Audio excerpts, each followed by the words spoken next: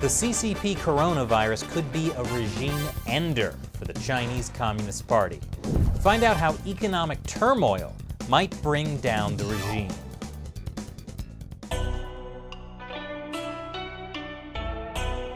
Welcome back to China Uncensored. I'm Chris Chappell. The deadly coronavirus outbreak. I'm calling it the CCP coronavirus, or just CCP virus for short, since the Chinese Communist Party is to blame for letting it spread in the first place. Of course, nowhere has the CCP virus had a more devastating impact than inside China. And the Chinese Communist Party is concerned, not so much about all the people that have died from it, but about the economic downturn it's led to. It could be a fatal blow to their rule. I sat down over Skype, because of the quarantine, with China expert Gordon Chang to discuss what might be next for the Chinese Communist Party. Thanks for joining me today. Thank you so much, Chris. Yeah, how's life under the coronavirus? I see you're holed up at home. We're under mandatory lockdown in New Jersey, and we're surviving fine. Glad to hear that. Well, so Gordon, the coronavirus basically shut down the Chinese economy for 2 months. What impact do you think that had? I'm sure that the first quarter is going to be negative gross domestic product growth. I'm sure China's going to report something positive, but nonetheless, when you start to look at the underlying numbers, it shows an economy deep in the red.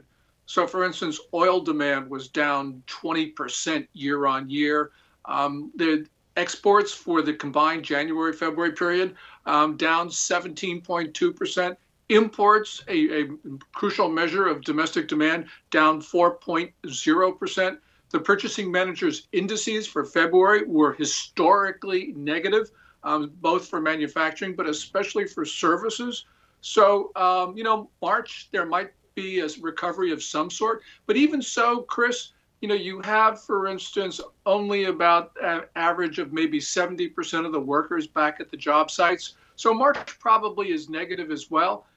So the first quarter is, I think, a really big hole for China. Well, I know China has a history of lying about its GDP numbers. So these are some of the things we can look at to get a better sense of how the Chinese economy is actually doing? Now, I know China has required people to go back to work. It's trying to get the economy going again. Do you think that will work? Well, I'm sure that they will have some sort of recovery in this month, March.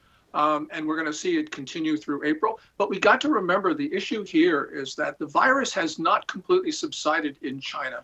There are many unreported cases from all that we can tell, which means that as workers get back to the job site, there's going to be reinfections. And there's evidence of that in Dongguan, which is the industrial heart of Guangdong province. When workers came back to their factory sites, they were actually infecting each other. So they had to go into quarantine or into hospital, as the case may be. So this is going to be a much slower process than Beijing has been trying to show to the rest of the world. Beijing wants to say, oh, China's back. Well, it's sort of back, but it's going to take a long time, Chris. So what will happen if there is a second wave of the coronavirus in China? Well, I think you're going to see something like we witnessed in January and February. It may not be as bad, but we're already starting to see, the wave of reinfections. Beijing's numbers for the last 5 or 6 days show almost all the cases are, as they say, imported. There's only been one case of local transmission in the last week or so, and that case came from somebody who was imported. But that's pretty unlikely because we're getting indications from Wuhan, which is the epicenter, that there are dozens of infections there. And also, even in Beijing, there were clusters, which I think the government and the party have been trying to hide. So this is going to be a really difficult process for China. Because they're going to have to deal with two things at the same time. They're going to have to deal with getting people back to work, but they're also going to have to deal with the virus spreading fast again. And we know that there's a second wave of infections in Asia. It's Taiwan, it's Hong Kong, it's to a lesser extent Singapore, and we're going to see it in China as well. What impact will this have on the rule of the Chinese Communist Party? I think long term, this is maybe a regime ender for the party. We saw, for instance, in February, at the death of one of the Wuhan 8, the 8 doctors who were whistleblowers. That created a wave of white-hot anger across social media platforms. People were demanding fundamental political reform. Since that time, we have seen people in Wuhan go to their balconies and even disrupt a inspection tour by a vice premier.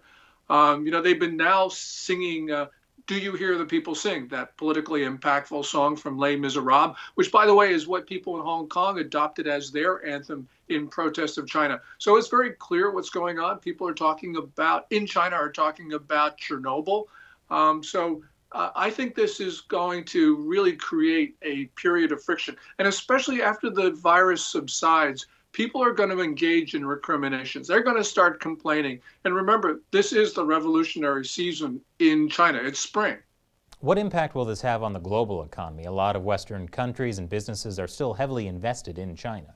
Yeah, one of the things that's really bad news for China is that its traditional export markets have been hit heavily. So, for instance, the U.S. Large portions of the U.S. are in lockdown. The economy is in standstill in many places. The U.S. economy is going to have a horrible first quarter. We're going to be negative. And that's also true, of course, in Europe, another big export destination for China, where you have Italy, Spain, now France, Germany. These are places that are also coming to a halt. So it's going to be hard for China to sort of dig itself out with an export-dominated economy.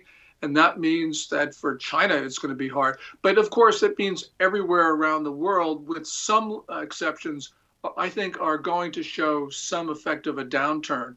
And that means we're going to see that global recession that people talk about. And Chris, people in our country are talking about Great Depression too. And although I don't know if that's really going to be the case, nonetheless, more and more people have been talking about that. Well, I know a lot of Americans are invested in China without necessarily even knowing it, like with pension funds. What can Americans do to avoid the China market?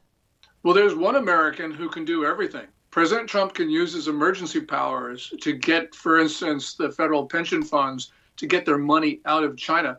And he can actually get other institutions out of China as well. And I think we really need to do that because this is just outrageous. Number of these Chinese companies are on the Commerce Department's entity list, which means Americans can't contract with them without getting prior approval from Commerce. Yet we can all invest in these Chinese companies, which have been deemed threats to the U.S. national security interests. This makes no sense whatsoever. And I think that we are going to have a pulling apart of the U.S. and China in the financial markets, and it won't happen too soon. Well, thanks so much for joining me today, Gordon. Thanks, Chris. And for those of you watching, be sure to check out America Uncovered, where we'll have a follow-up episode with Gordon about South Korea and North Korea's changing relationships. Check it out.